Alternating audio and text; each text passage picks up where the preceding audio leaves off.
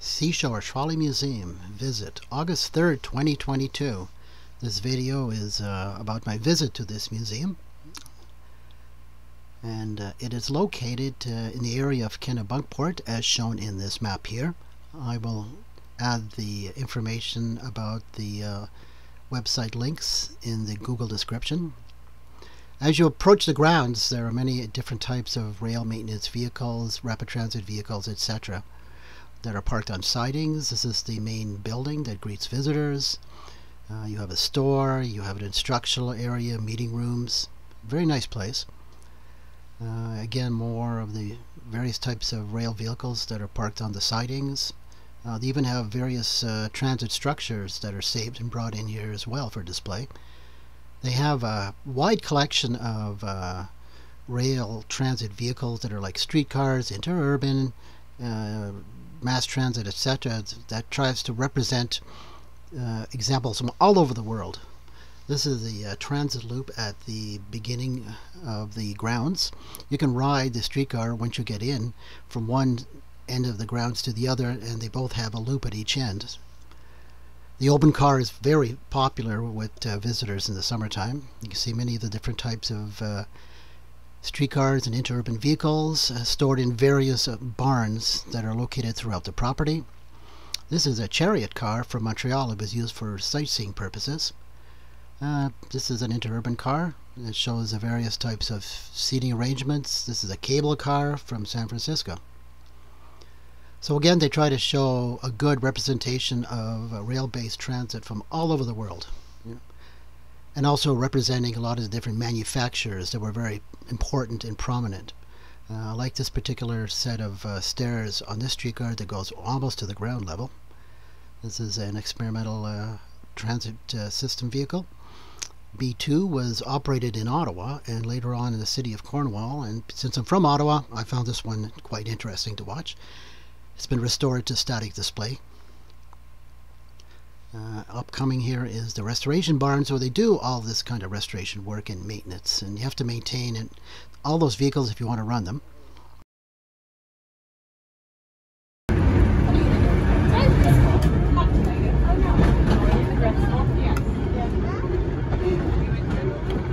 Okay, very good.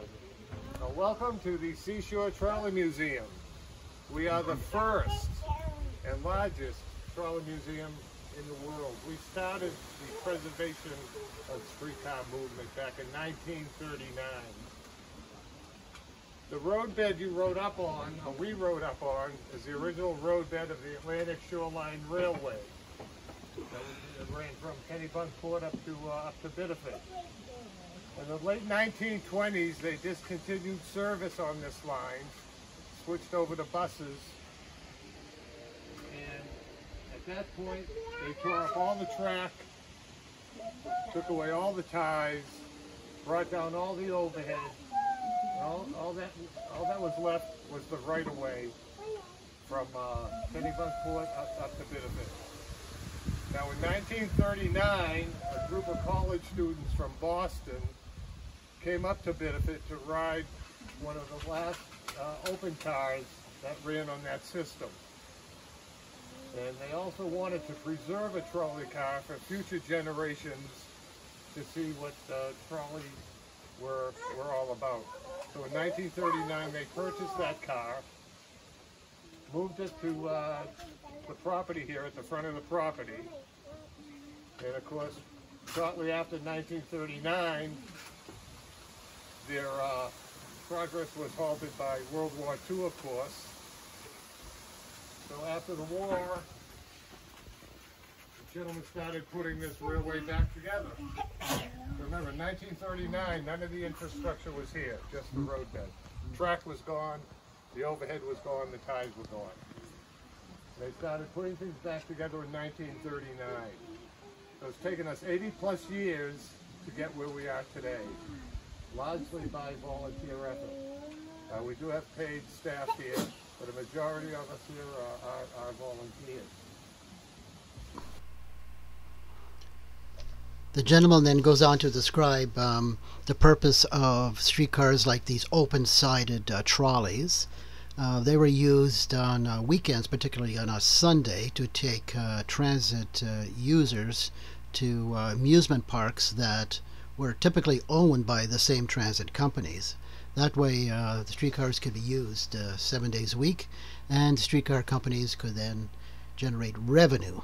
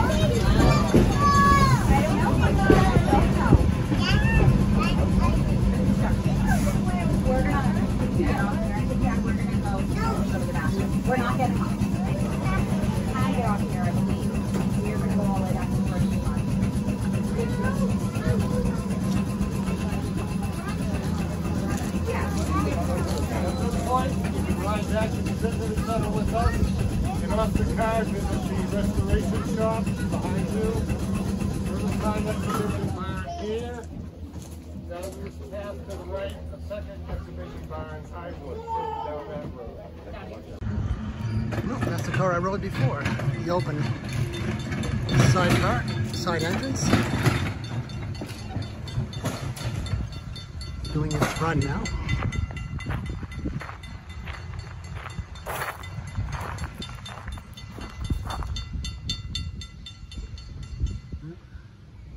Yeah, they stop along the way, all these little stations, and it's handy too for people who, for example, want to get off and go to that restoration bar.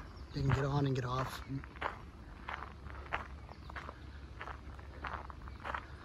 I'll be checking out the restoration barn in a little while. Not just streetcars here, but you see they have all kinds of mass transit vehicles. They also have buses here, not just rail. I've been coming here since 2000, and I remember when I was first here, some of these vehicles that are stored outside were in much better condition than they are now. Particularly a lot of the buses that are in the back, way over there. I've noticed a lot of them, the past few years, they have their tires and the wheels have sunk into the soft dirt which they're packed on, and paint's peeling off, and I guess there's only so much you can do with limited funds and limited volunteers. You know, it's nice to get donations of equipment, but if you don't maintain it, then a lot of it unfortunately does deteriorate. This here is a nice outdoor display showing different types of trucks.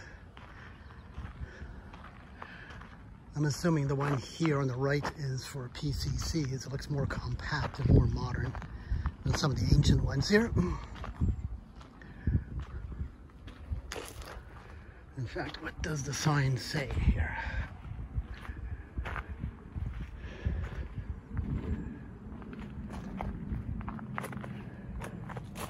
Oh, actually, I'm I have to correct myself. This one here is a modern subway car motor. Number 3 is a subway car motor. It's pretty big. Number 2 is an advanced streetcar motor. That's the one that's made for PCCs. Okay, let's get that straight. And number 1 is the old Rail 27G 1905 era streetcar motor truck. So that's interesting because you get to compare the size and the complexity or the simplicity between the two. And this is like for PCCs, this thing here. Notice actually the emergency brake down there, magnetic brake. And you may notice trolley wires. That's because they have trolley buses here. Although I don't see any being in operation today. So this is interesting here. You see we have the overhead wires for streetcars and then the overhead wire here for a trolley bus. So you notice it's 2 wires there, single wire for the streetcar, double wires for the trolley bus. Oh, isn't that neat? So not all parts of the grounds were open to the public. Here it says members only beyond this point. Restricted area. For your safety, visitors must be accompanied by museum personnel. Safety first.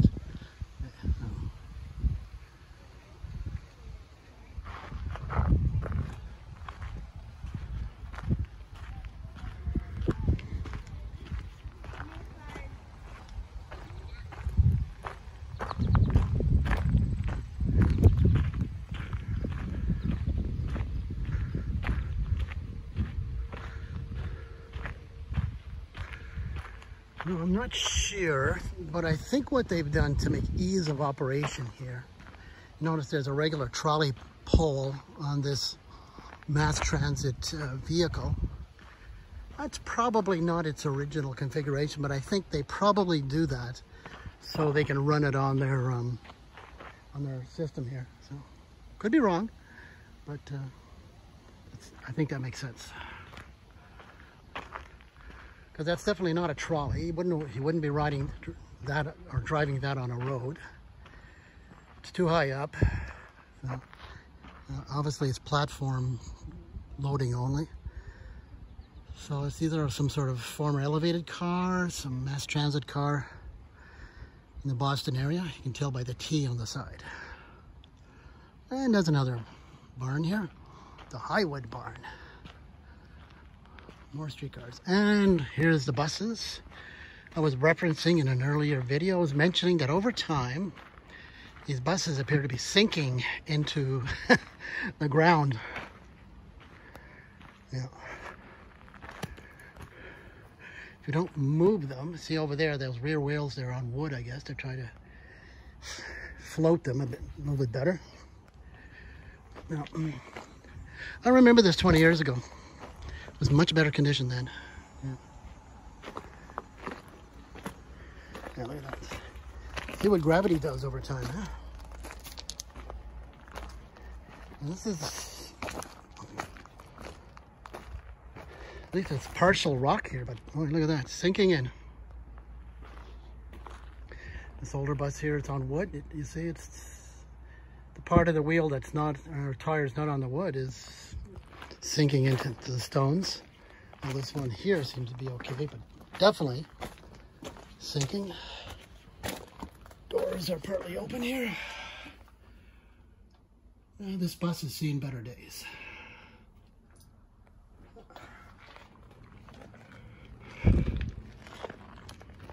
And again, all these buses are all sinking into the ground.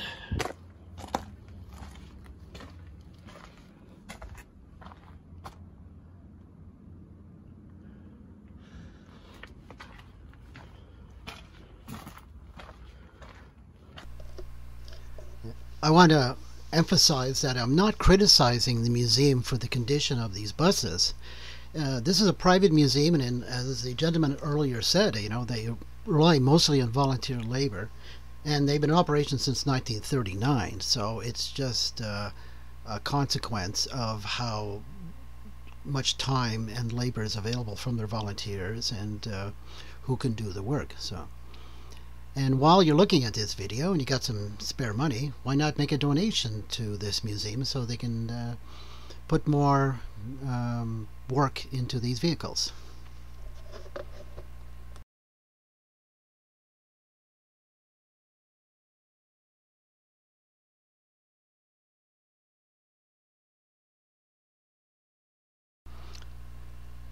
They have many different types of buses, many different operators. That's an interesting bus there. That's one of the first articulated buses. This bus coming up here that says Ottawa Street on it was used by the city of Hamilton for its transit services. So like I said, they have vehicles from all over the world. I've seen streetcars from England, from Australia, you know, all over Canada, all over the United States at the museum. It's the largest museum in the world for streetcars. Alright, that's the same streetcar but from the front. And obviously we have only rear boarding and exit on this one. I don't see people getting in that front. That's probably just for the operator. So this is the John L. Middleton Jr. Riverside Car House. I want to take particular attention to this barn because there's some cars in here of particular interest. Here's a good example of a PCC car. This PCC car was operated in the city of Washington. That's why it says DC Transit on it. They had an interesting system of getting power where it actually got power underneath the road as opposed to an overhead trolley wire.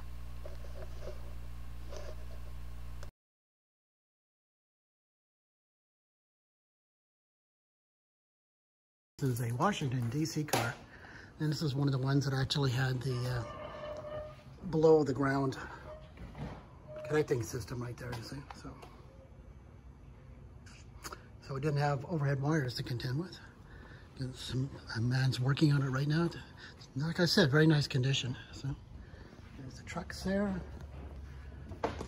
Emergency brake, magnetic brake. Very nice condition inside. Look at that. Looks like it just came out of off service somewhere. And look at this. City of Ottawa snow sweeper. Number, what's the number on it? Number B2. All right, B2, former OTC car. Not sure, but I think this car also saw service in Cornwall after it left the Ottawa transportation system. And Cornwall didn't change anything when they got the Ottawa cars or cars from anywhere else. They just left them the way they were. So this, I believe, is fully functional. If it was this is the one that was used in Cornwall. They used it there till '72, and then it came here. So you could probably take it out and run it, I guess. Maybe you have to do some minor maintenance on it, but there you go. That's the OTC B2 snow sweeper. Nice to see a few still preserved.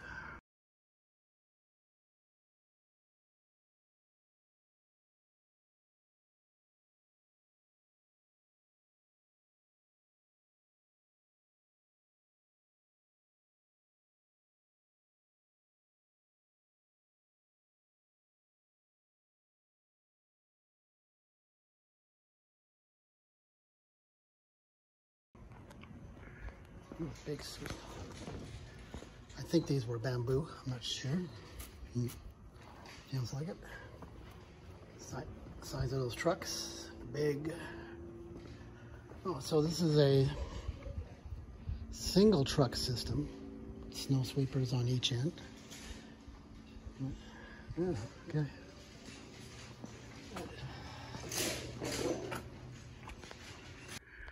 There's so many different examples of streetcars here.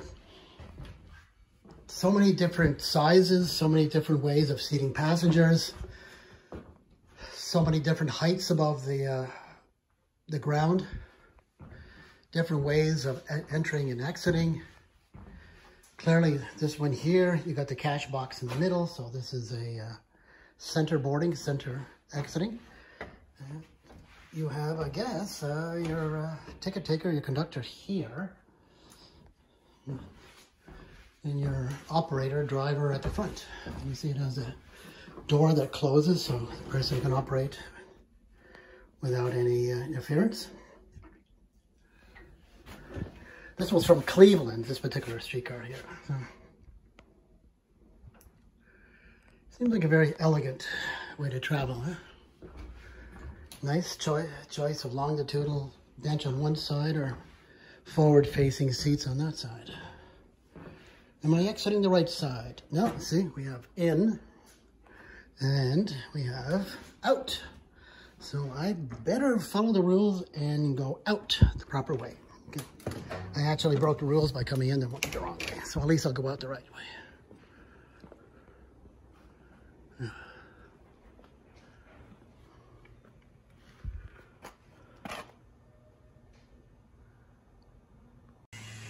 And this is the restoration barn, Seashore Trolley Museum. And this is where you either restore or rebuild a streetcar. Some of them, as you can see, require extensive replacement of the original structure. And I guess they try and keep as much as the original so it becomes a restored streetcar as opposed to a replica streetcar.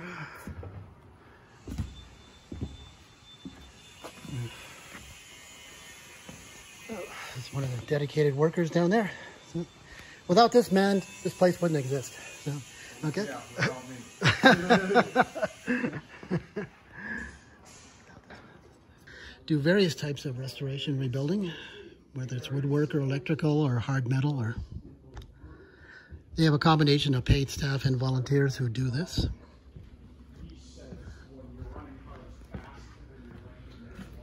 Some of the cars here are operational. They're in here for service, and talking to a nice gentleman here, and he was mentioning that even all the vehicles have to be maintained on a regular basis in order to keep them, you know, ready for service. So you can't let them sit idle and not do maintenance. So, and like this project here is a big project, obviously. This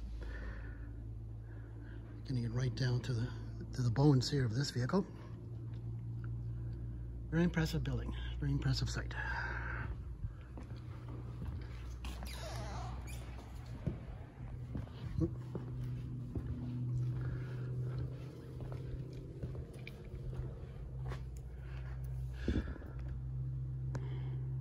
Well, he also was talking about PCC streetcars, and he was mentioning that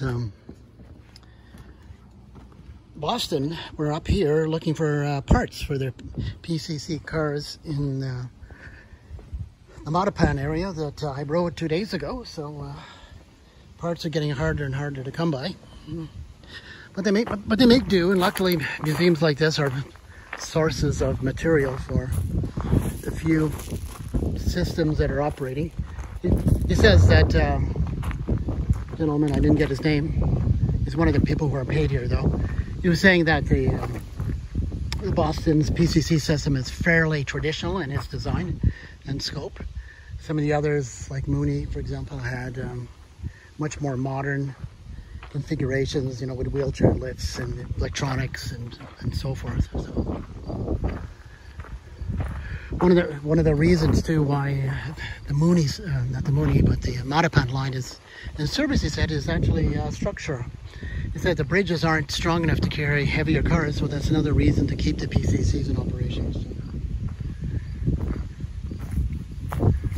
So if people are looking for an excuse to keep the PCCs running, well, that's one of their reasons. So he said there's talk about you know, replacing the PCC with buses, and the locals there don't want it. They say no, we want to keep our PCCs. You know, they said it's a relatively low-income part of Boston, and they should still have the same type of rail service that other parts have. So, okay, so it is 4:12, and this museum closes at 4:30. So I guess I should make my way up to the front. It was a very successful visit again at the Seashore Trolley Museum. August 3rd, 2022. My goodness, it's August already. One more thing I'd like to mention is when you go and visit this museum, you can also arrange to become a motorman. They have a motorman program where you can select from a group of available streetcars, and you can actually learn to drive the streetcar, and you can take it down the loop from one end to the other. At the end, you get a certificate where you become a motorman, and you even get your picture taken in front of the streetcar. That's a great way for you to add a little bit of expertise, and for a way for this important museum to generate some income.